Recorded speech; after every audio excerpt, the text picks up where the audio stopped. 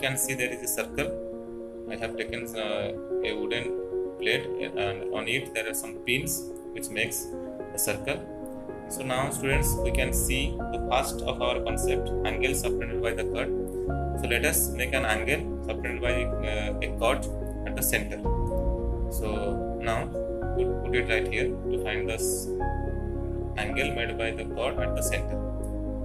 Now we can move also it to find the angle made by this chord at any other point on the circumference. So we can get right here.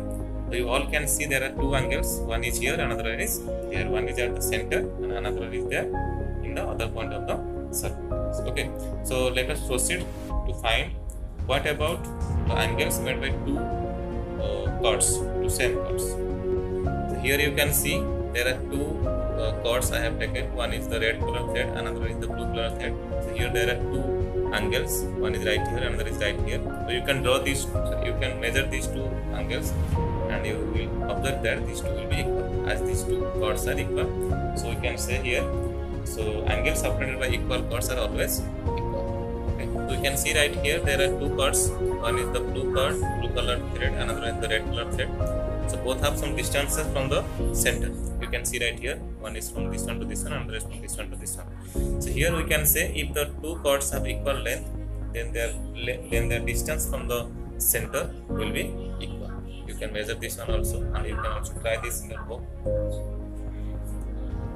So let us go for the third criteria. You can say angle subtended by an arc at center is twice that of angle subtended by an arc by the same arc at any other point on the circle.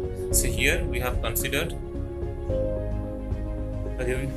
here we can see there is an angle subtended by an arc at the center, and in the same place there will be an angle made by the center arc at any other point of the circle. Now we can see is the first angle is twice of the second arc. We can measure this one with the help of protractor, and you all can do it. So here we can see there is a chord which forms a segment. Now this chord forms two different angles at two different points of the circumference. We can say, we can observe that these two angles will be equal. We can measure these two angles and they will be equal to each other. Okay. All we can see, this is a diameter right here. So this diameter forms two semicircles in both the sides. So the next part of our observation is angle made by the same segment, or you can this semicircle is 90 degrees. So let us find an angle first. So here we can see there is an angle formed by this semicircle. Here you all can see there is an angle. So now measure this angle, you will get it 90 degree always. Okay, so this angle will be 90 degree always. Concept, that is cyclic quadrilateral. So let us have a cyclic quadrilateral first.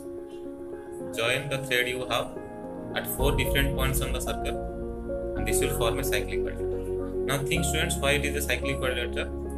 As it's all the 4 vertex lies on the circle, or you can see the circumference of the circle.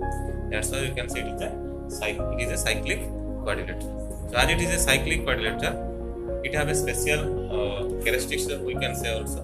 What is that? Now the opposite angles, sum of opposite angles is always 180 degree, or you can say the opposite angles are supplementary. Okay, you can all measure this. You can measure the opposite angles and find their sum.